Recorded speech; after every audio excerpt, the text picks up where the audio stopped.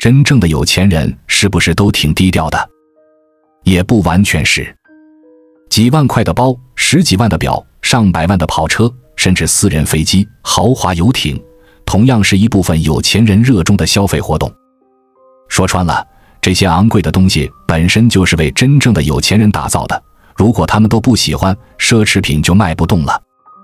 但是，有钱人的高消费和普通人的高消费完全不在同一个层面。如果真要说什么区别，我找到了一个最准确的词：从容。在我们进一步探索之前，别忘了关注才知道并点击小铃铛。我们将继续揭示更多关于金钱的真相，助你迅速实现财务自由。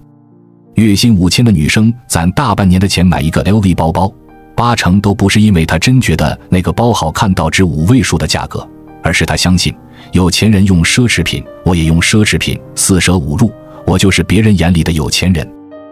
注意，不是买了 LV 我就有钱，事实上，买完包他只会更穷，而是买了 LV， 别人就会觉得我有钱。这种被别人认为很有钱，并且得到羡慕的心态，通常被称为虚荣。极端一点的就是上海名媛，名媛们特别清楚，他们根本消费不起奢侈品，但他们就是要拼单、拍照发朋友圈，就是为了让他们身边的每个人都看到他们有钱，过得很好。还有些突然拥有大笔财富的人，简称暴发户，虚荣的表达方式就是买成堆的奢侈品，不管是不适合自己，先往身上堆了再说，而且一定要巨大的 logo， 恨不得隔着半条街就让人看见他一身的珠光宝气。简单粗暴的炫富。有句话说，一个人越缺什么，越炫耀什么。这话我并不完全认同。暴发户喜欢炫富，他们缺钱吗？不缺。他们缺的，更准确地说，是一种有钱人的身份感。暴发户获得财富的时间太短，还沉浸在暴富的狂喜中，所以他们迫不及待想要让每个人都看到他们有钱了，并且需要别人因为他们有钱而给他们尊重乃至仰视，认同他牛逼。暴发户不是没钱，只是还没习惯自己有钱，所以表现出来的是一种在金钱面前用力过度的姿态。大多数人看到炫富会不太舒服，也是因为这种用力过度的姿态不够从容，不够好看，以至于让人觉得这个人有点德不配位。其实别说旁观者会这么觉得，很多暴发户本人潜意识里也这么觉得。他自己都还没完全相信自己真赚了这么多钱，才会持续不断的炫耀，在别人的关注和羡慕里反复确认，没错，我真有钱。一个人炫耀的未必是他缺少的，但如果一个人在不断的炫耀，那么他心里至少有某种缺失。有一个和暴发户对应的词叫贵族，很明显，这个词比暴发户听起来要正面很多。核心区别是，暴发户有钱的时间比较短，贵族有钱的时间更长。体现在行为上则是，贵族就没那么爱无时无刻的炫富。是贵族不需要认同吗？不是的，只不过贵族的认同不需要向普通人寻求。贵族这个词就有一种血统和圈子的暗示，好像这类人是一个族群，圈地自萌。贵族不太关心圈外人怎么看自己，也不需要被圈外人认出来，他们只需要在圈子里得到认同就好。还是拿买包举例子，有的奢侈品包包上面会印满大大的 logo， 但通常这都是奢侈品里面的基本款，也不会特别贵，而真正贵还限量款特别难买的包，上面反而不怎么印 logo。 比如10万块起跳的爱马仕铂金包长这样，不是狂热的奢侈品爱好者可能都很难一眼认出来它的牌子，更不要说猜出它卖多少钱。有钱人砸重金买这么个包背出门，根本起不到惊艳半条街，被所有人捧为土豪的目的。但不重要，贵族根本不在乎不懂这个包的人怎么看待自己，他追求的是，如果这条街上有另一个贵族，两个人擦肩而过，相视一笑，发现彼此都在同一个阶层，心照不宣。这是他们眼里奢侈品的社交意义，不用向大多数人炫耀，只给懂行的人证明。这也是为什么很多人会说，真正的贵族在普通人面前反倒是谦和有礼，行事低调的，因为他们已经非常确信自己比这些普通人有钱了，不需要通过他们羡慕的眼神来证明自己。于是在普通人眼里，贵族的姿态就比暴发户要从容和高级许多。这种从容来自于不刻意，甚至不在乎。还有没有比贵族更高级的人？从财富的等级上说比较难，但从姿态上还真有。如果说贵族、暴发户和拼单名媛都是在遵循和制定一套规则，在这套规则体系下站得越高，越有钱且越习惯自己有钱的人越自带从容。还有一类人是完全跳出了这套规则。在暴发户和贵族比拼奢侈品价格和 logo 大小的时候，有一种从容是彻底就没打算用奢侈品寻求认同和身份感。这一类人能用几万块的包，也能用几十块的，在他们看来，包的意义是装东西，做装饰品，那么只要能装下自己携带的东西，和服装以及出席场合匹配就 OK 了。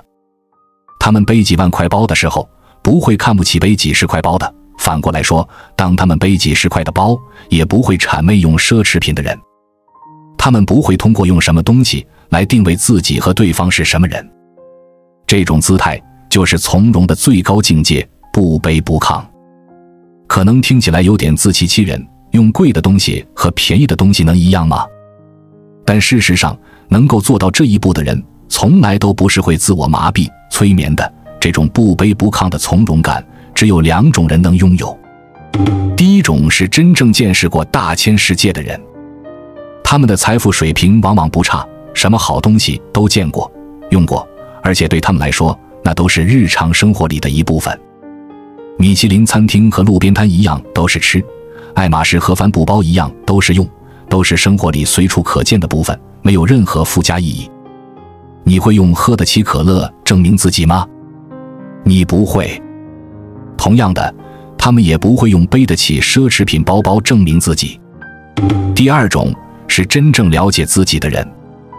他们有一个极强的信念是，我知道自己的价值是什么，所以不需要通过外物去证明自己，不管在谁面前。比如李嘉诚的得力助手周凯旋女士，在她赚到第一桶金的时候，就跑去高档商圈转了一圈。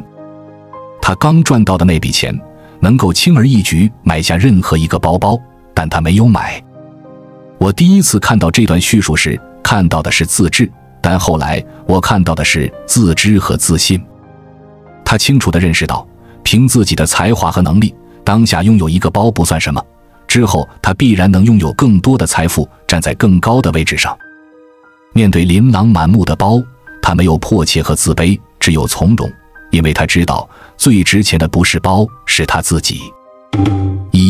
心智越成熟的人，越懂得体谅别人的不易。清末名臣李鸿章虽位高权重，但为人谦恭有礼，从待人接物中常常能体察他人之不易。有一次，他被紧急派往南京处理公务，经过家乡合肥时，决定抽空去拜望恩师徐子陵。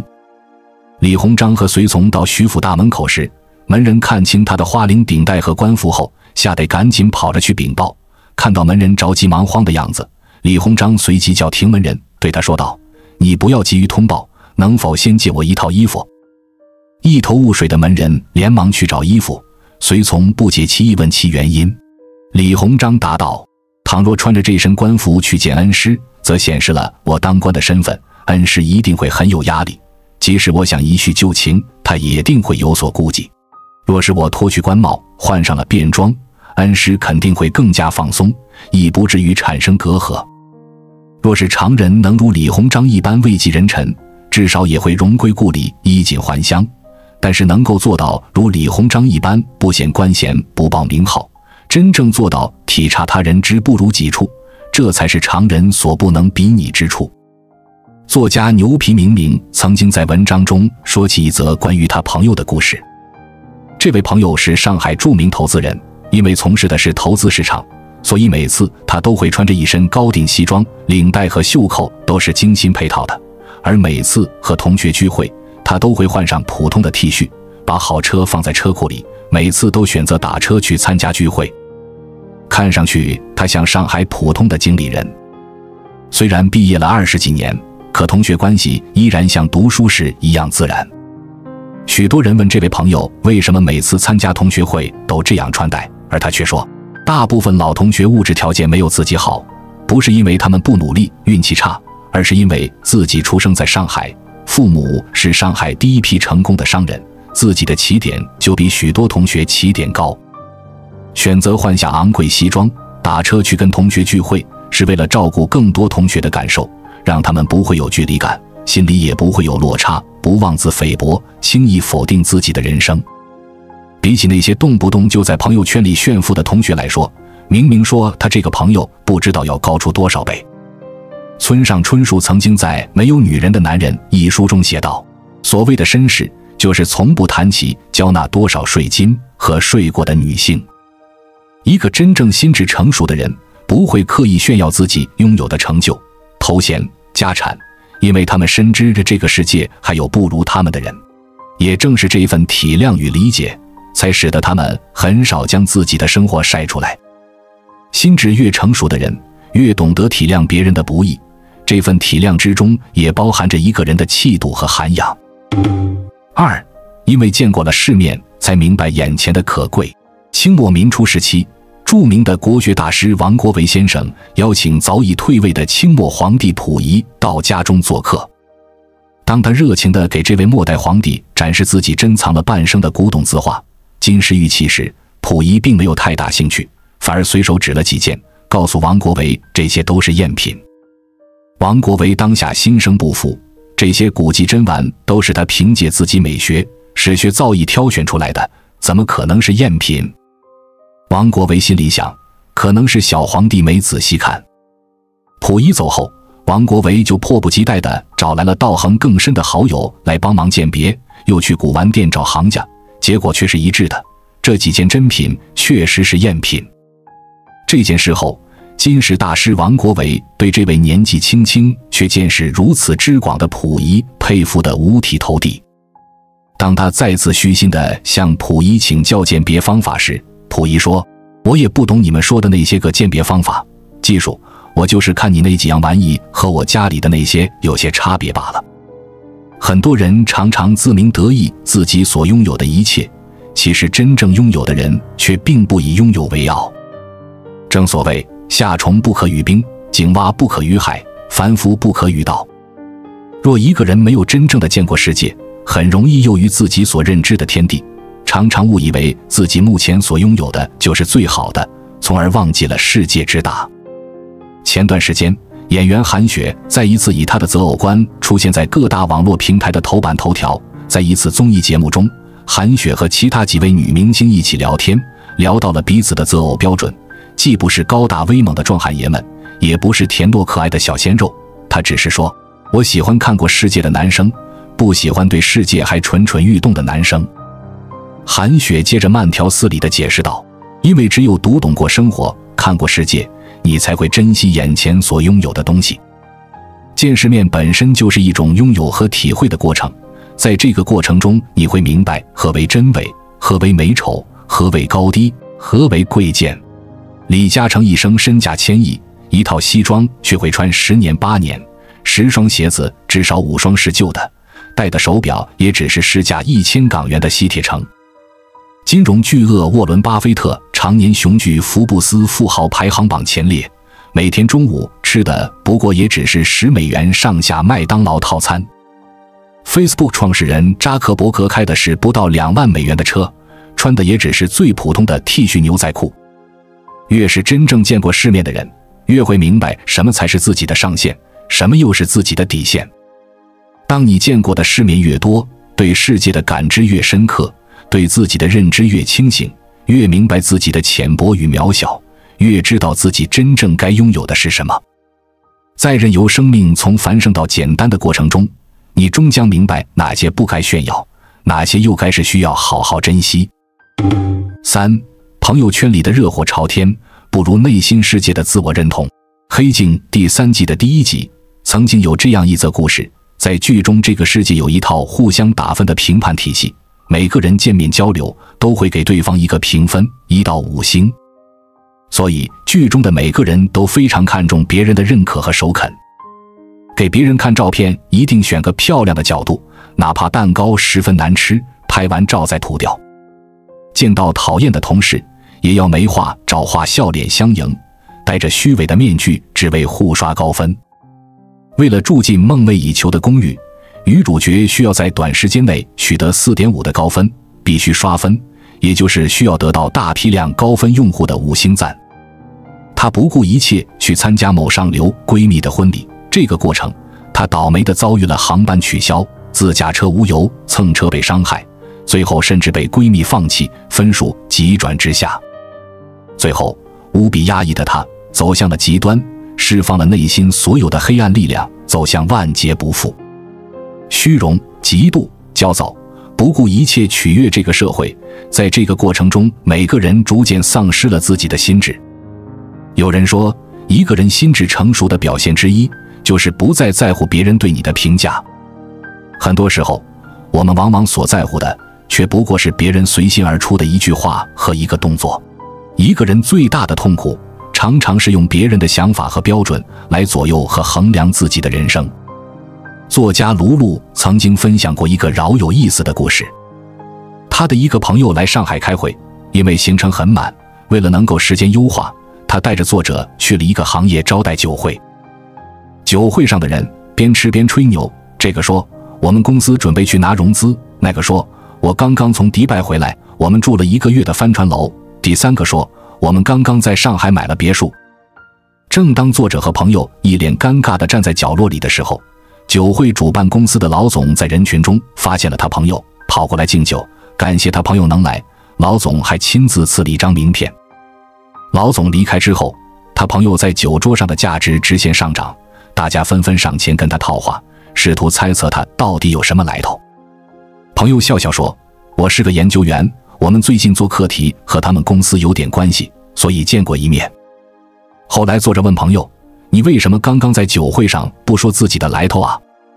这位朋友是欧盟投资的几百万欧元的实验室的项目负责人，他研究的尖端课题可能产生上亿的利润，可是朋友一脸轻松地耸耸肩说，哪又怎么样，我不还是一个孩子一个老公，要还20年房贷，每天焦头烂额的中年妇女。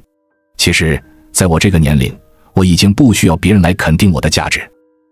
很多时候，很多人都希望能活在别人的尊重里，享受着别人投来艳羡的目光，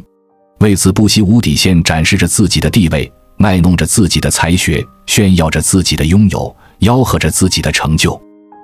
那些急切地想要用外在的繁华装点自己的行为，恰恰透露着自己内心的自卑和渺小。4. 真正值得关注的风景是你自己。吴敬梓在《儒林外传》中曾有一诗，有人辞官归故里，有人星夜赶科场。少年不知愁滋味，老来方知行路难。血气方刚的年纪，我们总怕别人瞧不起自己，但凡拥有一些成就与名头，去过一些地方，见过一些人物，恨不得如同宋江脸上的刺字，让人一眼就能瞧见，叫别人顿生羡慕之感。真正心智成熟之人，最难得的是见山是山，见山不是山，见山还是山之后的心路历程。与其期待别人的肯定，我更喜欢自己内心世界的笃定。我是谁？我在什么位置？我值多少钱？我自有可以自我评判自己的价值，而不是需要通过取悦别人，从别人那里拿到尊重，得到认同等来赞誉，以此来满足自己。经年之后，当你走过人生半程，你会恍然顿悟，原来能和自己作伴的，除了景色，唯有自己。当我们怀着一颗成熟之心行走世间，你终将明白，能够支撑人生的，除了沿途的景色，也只有自己。富有的真谛，不在于你拥有多少金钱，而在于你怎样理解和使用这些财富。真正的富有，是一种内在的充实感和自我价值的认知。当一个人真正理解了这一点，他的生活就会变得更加从容和有意义。有钱人真正的从容，来源于他们对生活的深刻理解和对自我的清晰认识。他们知道，真正的富有不是外在的物质展示，而是内心世界的丰富和自我价值的实现。在这个意义上，富有的最高境界是一种心灵的自由和内心的平静。所以，当我们谈论富有时，我们不应该只关注物质财富的积累，而应该更多的思考如何用心智的成熟和生活的智慧来丰富我们的内在世界。